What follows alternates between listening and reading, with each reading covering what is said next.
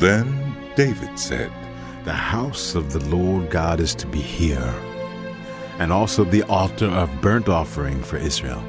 So David gave orders to assemble the foreigners residing in Israel, and from among them he appointed stone cutters to prepare dressed stone for building the house of God. He provided a large amount of iron to make nails for the doors of the gateways and for the fittings, and more bronze than could be weighed. He also provided more cedar logs than could be counted, for the Sidonians and Tyrians had brought large numbers of them to David. David said, "My son Solomon is young and inexperienced, and the house to be built for the Lord should be of great magnificence and fame and splendor in the sight of all the nations. Therefore I will make preparations for it." So David made extensive preparations before his death. Then he called for his son Solomon and charged him to build a house for the Lord, the God of Israel. David said to Solomon, "My son, I had it in my heart to build a house for the name of the Lord my God. But this word of the Lord came to me. You have shed much blood and have fought many wars. You are not to build a house for my name, because you have shed much blood on the earth in my sight. But you will have a son who will be a man of peace and rest, and I will give him rest from all his enemies on every side.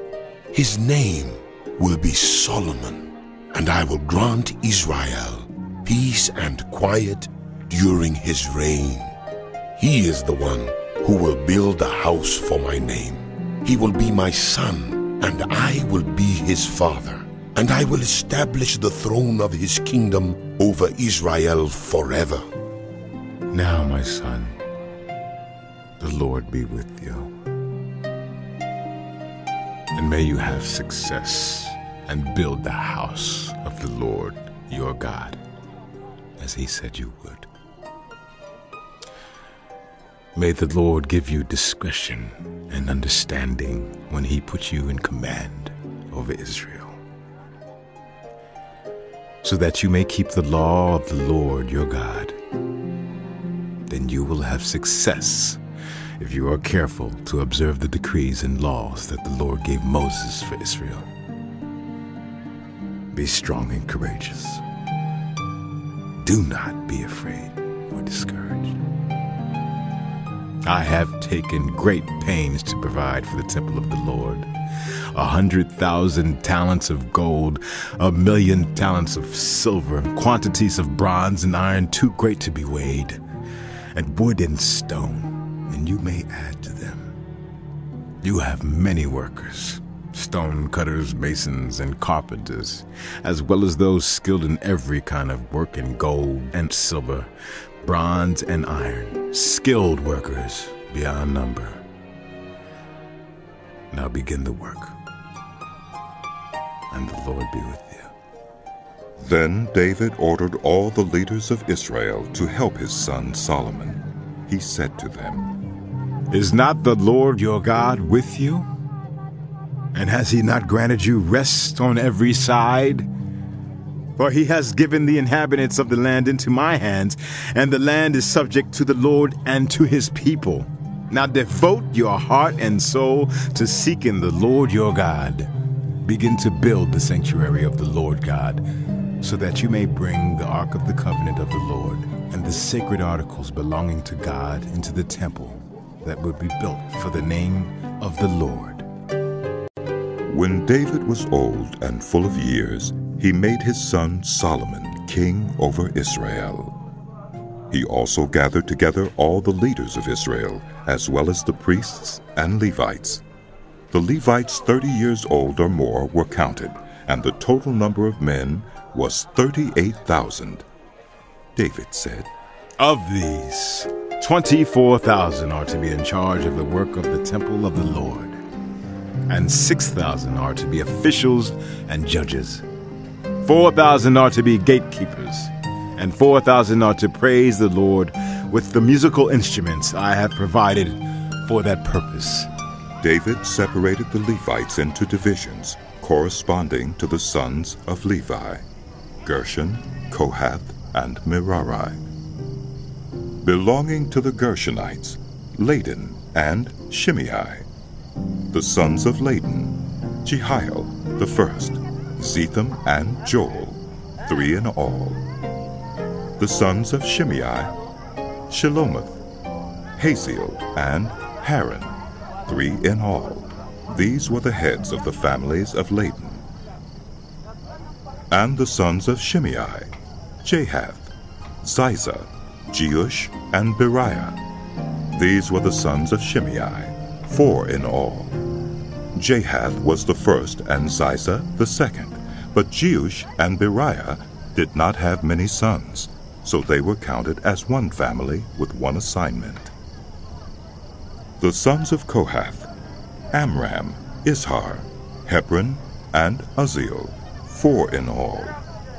The sons of Amram: Aaron and Moses. Aaron was set apart, he and his descendants forever, to consecrate the most holy things, to offer sacrifices before the Lord, to minister before him, and to pronounce blessings in his name forever. The sons of Moses, the man of God, were counted as part of the tribe of Levi. The sons of Moses: Gershom and Eliezer. The descendants of Gershom: Shubael was the first. The descendants of Eliezer: Rehabiah was the first. Eliezer had no other sons, but the sons of Rehabiah were very numerous.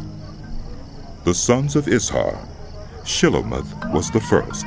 The sons of Hebron: Jeriah the first, Amariah the second, Jehaziel the third, and Jekameam the fourth.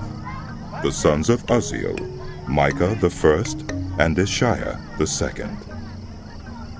The sons of Merari: Mahli and Mushi. The sons of Mahli: Eleazar and Kish. Eleazar died without having sons. He had only daughters. Their cousins, the sons of Kish, married them. The sons of Mushi: Mahli, Eder, and Jeremoth, 3 in all. These were the descendants of Levi by their families, the heads of families as they were registered under their names and counted individually, that is, the workers 20 years old or more who served in the temple of the Lord. For David had said, Since the Lord, the God of Israel, has granted rest to his people and has come to dwell in Jerusalem forever, the Levites no longer need to carry the tabernacle or any of the articles used in its service. According to the last instructions of David, the Levites were counted from those 20 years old or more. The duty of the Levites was to help Aaron's descendants in the service of the temple of the Lord, to be in charge of the courtyards, the side rooms, the purification of all sacred things, and the performance of other duties at the house of God.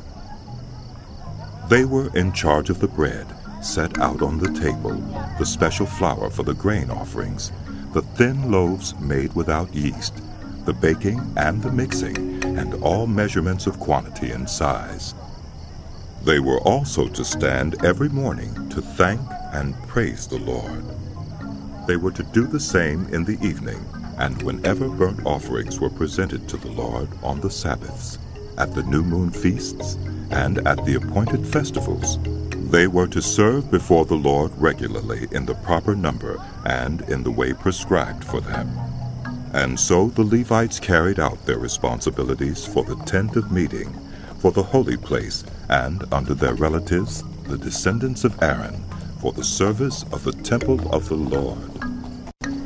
These were the divisions of the descendants of Aaron. The sons of Aaron were Nadab, Abihu, Eleazar, and Ithamar. But Nadab and Abihu died before their father did, and they had no sons. So Eleazar and Ithamar served as the priests.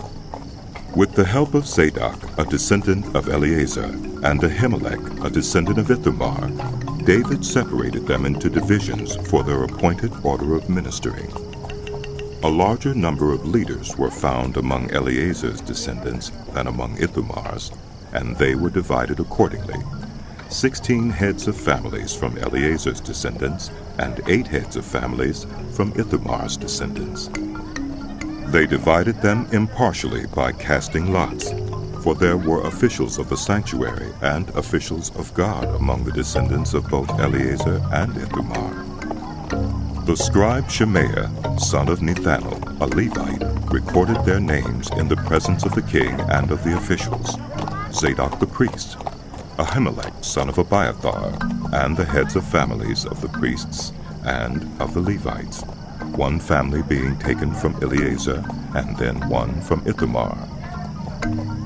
The first lot fell to Jehoram, the second to Jedaiah, the third to Harim, the fourth to Seoram, the fifth to Malchijah, the sixth to Mijamin, the seventh to Hakkas, the eighth to Abijah, the ninth to Jeshua, the 10th to Shechaniah, the 11th to Eliashib, the 12th to Jacob, the 13th to Huppah, the 14th to Jeshebeah, the 15th to Bilgah, the 16th to Immer, the 17th to Hezer, the 18th to Habazzez, the 19th to Pethahiah, the 20th to Jehezkel, the 21st to Jachin, the 22nd to Gamul, the 23rd to Delaiah, and the 24th to Maaziah.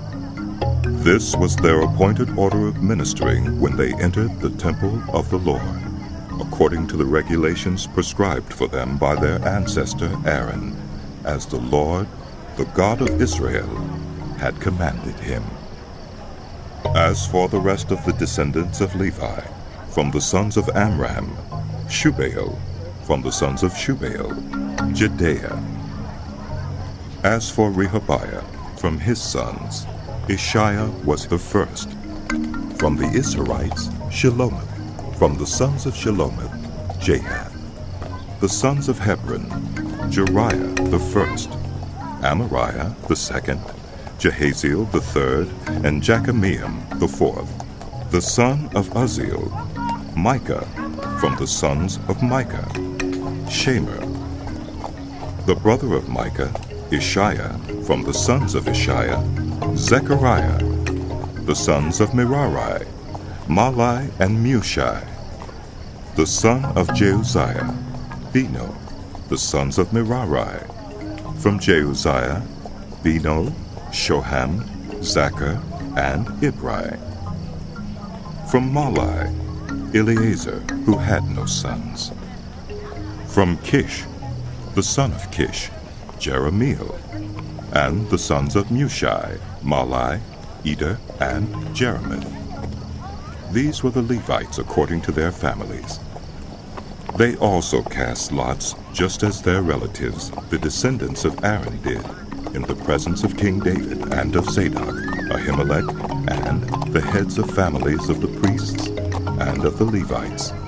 The families of the oldest brother were treated the same as those of the youngest.